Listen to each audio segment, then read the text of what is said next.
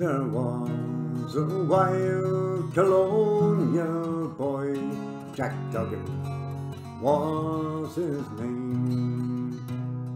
He was born and raised in Ireland, in a place called Castlemaine. He was his father's only son, his mother's pride and joy, and dearly did his parents love the wild colonial boy. At the early age of 16 years, he left his native home, and to Australia's sunny shore he was inclined to roam. He robbed the rich, he helped the poor, he stabbed James McAvoy.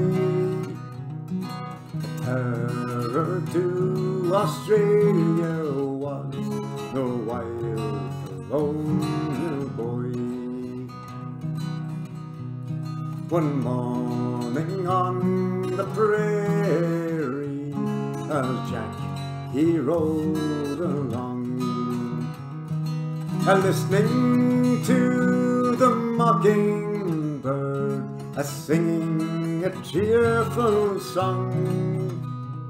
Up jumped a band of troopers, Kelly Davis and Fitzroy.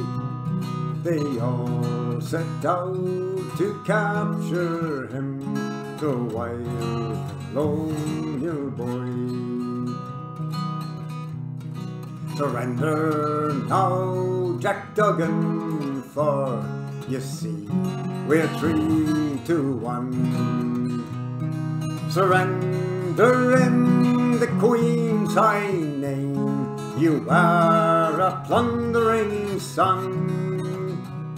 Jack drew 2 pistols from his belt and proudly waved them high. I'll fight, but not surrender, cried the wild colonial boy. He fired a shot at Kelly, which brought him to the ground. But turning round to Davis, he received a mortal wound. A bullet pierced his proud young heart from the pistol of Fitzroy, and that was how they captured him, the wild colonial boy.